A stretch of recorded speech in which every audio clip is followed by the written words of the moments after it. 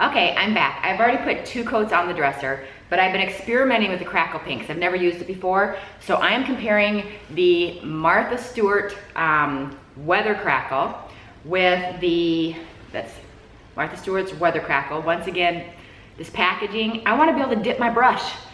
I have to get another container and squirt it out. And this didn't seem to go as long of a ways as the other. I did ArtMinds as well. This took a lot more product to smooth it out. It seemed to be a little bit thicker, but it could be just because it's the weathered. But I'm gonna show you 2 examples of each, or an example of each. And then I also use the ArtMinds Chalk Crackle Medium. And I think I like this better. I was able to dip my brush in it. Nice wide top. I was able to dip my brush in it. I didn't have to get another container and keep pouring, because you have to move quickly with, kind of with this. Because as you're brushing it, it's already like coagulating or drying as you're brushing it. So it's really hard to, I use a normal paintbrush, but it's really hard to spread it out. You have to do it very quickly. So you kind of have to do sections. And I'm gonna show you 2 different examples, and I already know which one I'm gonna use. Okay, this one is the Martha Stewart's, and you can see the crackling is less pronounced, but you can see like right here, the crackling goes, it's more elongated. Let me see if I can find another section where it was drying as quick as, there's another section right there. It was drying as quick as I was putting it on, but it wasn't as easy to work with, and it's easy to make a mistake. So I didn't really care for it, but on this side, I love it. This, it's so wet. Oops, I was in a hurry. So wet. I just put the paint on it and watched it crackle. Okay, this is the ArtMinds, and I like how, see that it's more of a circular cracking. And this is on dry wood. This isn't a laminated surface, so it was hard to get the paint onto it because, I put my chalk paint on first, Crackle on second, let it dry. The nice thing is about both of these, whether you use the Martha Stewart, this one actually, brushing it on, it gets thick, or it gets harder to brush when you put it on. And I tried a foam brush and I tried a paintbrush. They both worked about the same. With this one, to feather it out, you have to move quickly because it starts to thicken up pretty quick. And so if you don't pour, ooh, I'm glad the lid was on. If you don't pour enough into your little bowl and you have to pour again, well, that's time away from you getting to, put more Crackle on. So I don't like the container of the Martha Stewart. She has good products, just the packaging. That's what I didn't like about her chalk paints too, is the packaging. And also, I then have to have an extra cup around to pour this into, which I just knocked over because it's just one more thing to have on my ground around me. I like being able to dip in the container. Now, okay, so the nice thing about both these, this and that, you'll see some YouTubers, when I was watching a lot of videos on trying to learn how to do the Crackle paint, a lot of them said you have to hurry up and paint over it before the Crackle dries, and you have to do it when it's tacky. Well, then I started getting nervous because I have a big piece of furniture that I'm doing, and if you stop at the gunshot, you gotta be used to my living out in the country. But now I lost my train of thought. So if you're doing a large piece of furniture and you have to do it in sections, you might see where you stopped one section and started another one. I wanted to just be able to brush it on, and these you let completely dry before you put your top coat on. And so I like that. I don't want to have to worry about hurrying up and getting the paint on while it's still tacky, because some of them won't work if you wait till they're dry. And this says right on the container, let completely dry, and so does the Martha Stewart. So that's the reason I chose these 2 to try out, because I'm doing this big piece of furniture. I just want to put the Crackle all on, and because I don't want to be washing brushes in between sections or having a brush dry up. And so that's what I like about these, is you paint it on very quickly and then you let it completely dry. And I let this dry for, it was about 20-30 minutes that I went in and sewed curtains. And let it dry. It came out when it was completely dry, then I put the coat of paint on it. So I do like that fact, being able to do it this way. So let's get to putting on the Crackle medium onto the water cabinet. Okay, so as you can see, I painted the whole thing inside and out with the Oyster Bay paint. And took 2 full coats, front, back, inside, everything. I did everything. And so now I'm gonna put on the Crackle medium just on the areas that I want to do the Crackle. Because I'm just gonna do the sides, and I'm kind of planning it as I go. I'm gonna do the sides, the top, everything, but I'm not gonna do the doors. So I'm gonna put the Crackle medium on right now, and I've got just a regular paintbrush, cheapy, from Michael's Craft Store. One of the cheapy ones.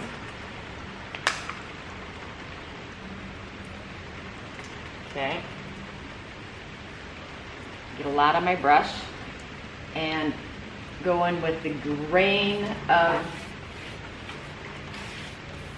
everybody says you don't want to overwork this stuff because you'll actually peel it up. So I'm just putting with the grain of the cabinet, the way I want the Crackle to go, and I want it to go from right to left.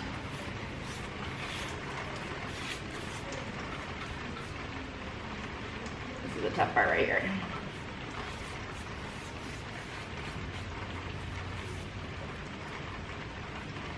It goes on quick because you have to move quick. Make sure it doesn't run.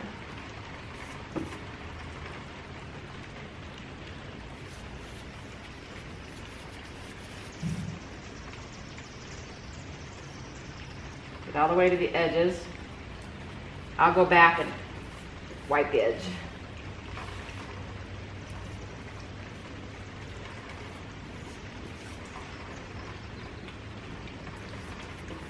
And I'm painting it on as thick as I would this normal paint.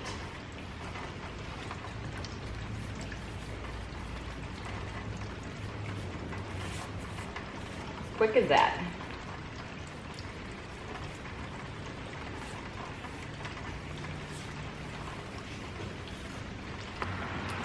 Okay, so since I have to move quickly and I don't want it to keep on moving my camera around, I'm gonna get all this Crackle on just like I just did, just like I was painting a single coat, putting it all on, and then I'm gonna let it dry, and then I'll come back and show you when I put the top coat on.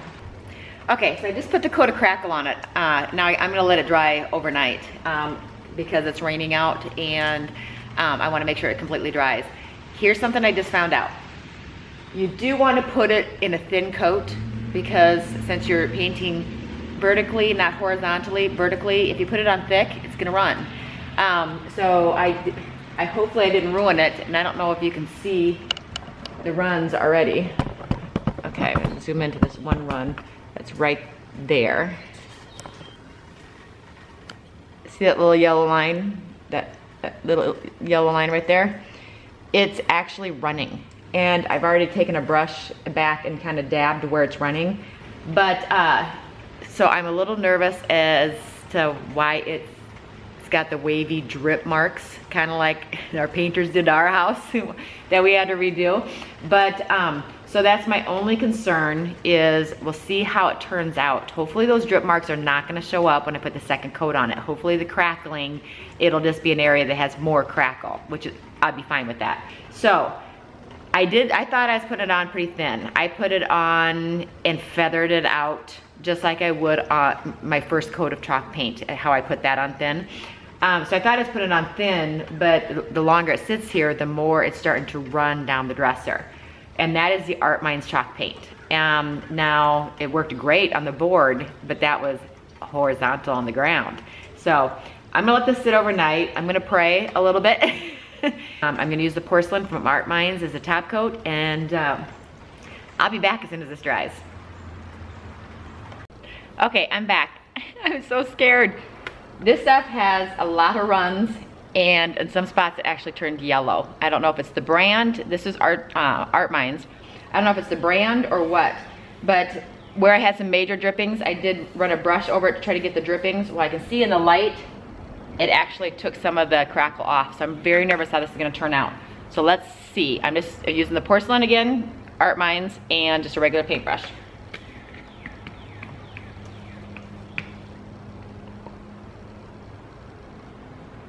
Okay, making sure that I'm painting in the same direction as I put the crackle on.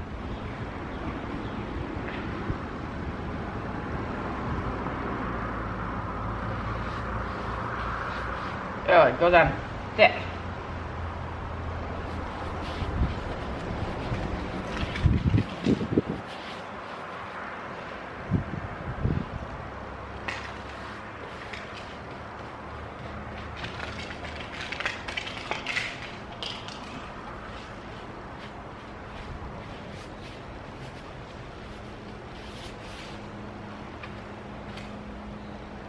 Oops.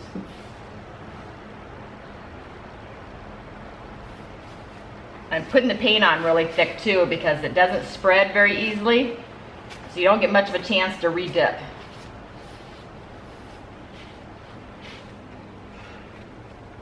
Take it all the way across so I can get my brush strokes out.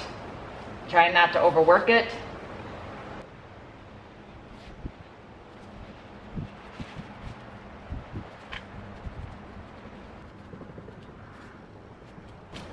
It's crackling as quick as I'm putting it on there.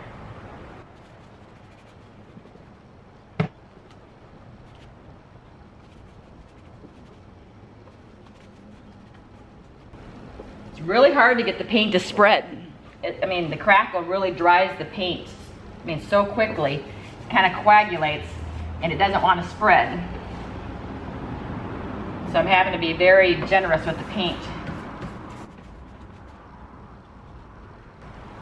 But see, I can't go back over it because, oh, you can't really see, it's not close enough, but if you try to go back over to get rid of a brush stroke, you actually peel up the paint. So you gotta like just stroke it on and hope for the best. Oh, I'm gonna zoom in. Look how fast this is crackling. I don't know if you can see that right here.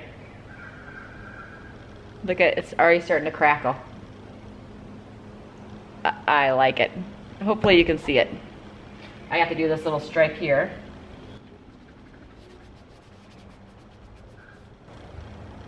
I love it. Oopsie, drip. Now I already know, let me zoom back. Hopefully you can see this. Yeah, you can see it. See, look at that crackle already. I mean, that's how fast it's crackling. I love it so far. Okay, well, I'm gonna continue to go around the dresser and I'll show you when I'm done. Okay, put the drawers in. I wanted you to see it now because there is gonna be a part 3 to this video. This is the crackle paint. I put the drawers on. Okay, now the knobs, I did put 3 coats of the porcelain ArtMinds chalk paint on them. It took 3 coats and then I roughed them up to make them, made them look older. And then I put a coat of the UV, Krylon UV resistant acrylic sealer on them so that they won't get any more distress than what they are now. But I have to tighten the screws on them, but I'm gonna be taking this off because I have not sealed this dresser. I said just a minute ago that I was gonna seal it, but see, I painted that area that was glued on. See, this part was glued on. So I painted it white and then I distressed it. I distressed with, I used a 120 sandpaper and distressed the doors. I think they turned out really nice. So that's what I've done so far. I distressed with the 120 sandpaper. I did distress all the doors and the drawers and the knobs. But here with the crackle paint, I did take some sandpaper to some of the crackle paint that had kind of powdered up. In some areas, it kind of gave a little powdery. So wherever I saw a little bit of powdered finish because I had overworked it, I did sand it a little bit just to give it that aged look. But here's what the crackle medium looks like. I do like how it turned out. Let me see if I get focused. I do like how it turned out, except for you can see the smooth brushes. That is where it was dripping, and I went back with a paintbrush. So they're not kidding when they say don't overwork it. Once you put it on, you got to leave it. Well, on a vertical piece like this, even though I put the crackle medium on, see, some areas turned out really nice. So I love those areas. but they say not to overwork it. So the problem is that since this is a vertical piece and it's not a tabletop and it's not a small area like legs, since this is such a big piece, even though I put it on a thin coat, just like you would a thin coat of paint, it tended to run. So it is very unpredictable. So if you're someone who likes uniformity or likes to know exactly how something's gonna turn out, Crackle paint does not give that to you. You have to be willing to, you know, live with what what you've done. But I do like it. It is different. I'm not sure if I had an expensive piece, if I would even take the risk of doing the Crackle paint. The back isn't a solid piece of wood. It's a little bit different texture, so it didn't take it as well, but it still looks good. But you can see there's the Crackle surface. So it's different in all areas. But there will be a part 3 to this video. Okay, this is what I'm talking about with the runs. This area I decided not to touch up with the paintbrush as much. And can you see the runs right there? Right there. See, it ran. So I don't know how you do a piece that's big like this, and this isn't that big of a piece. When you put it on, maybe it's just the brand. Maybe I need to try another brand, but the ArtMinds Crackle finish, yeah, that's what I use. Maybe the ArtMinds Crackle finish was just too thick to be put on a vertical piece, because it did run. Okay, so now part 3 is going to be decoupage.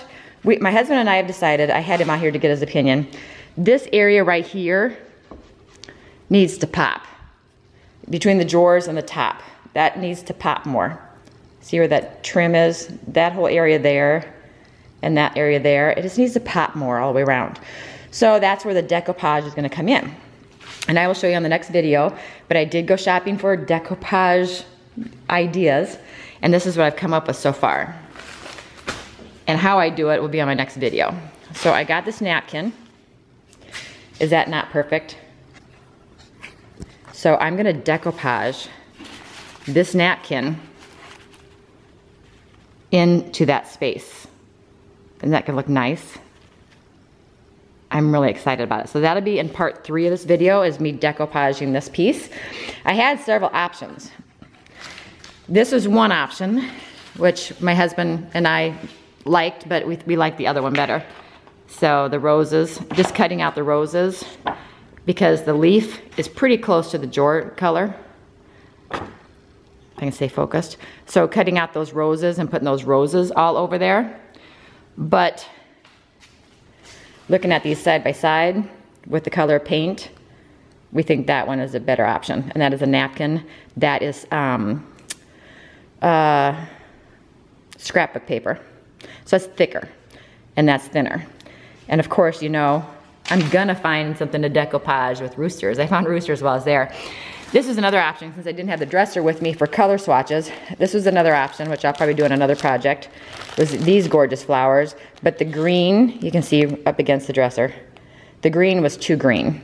So even though I absolutely love these napkins, it's not gonna work.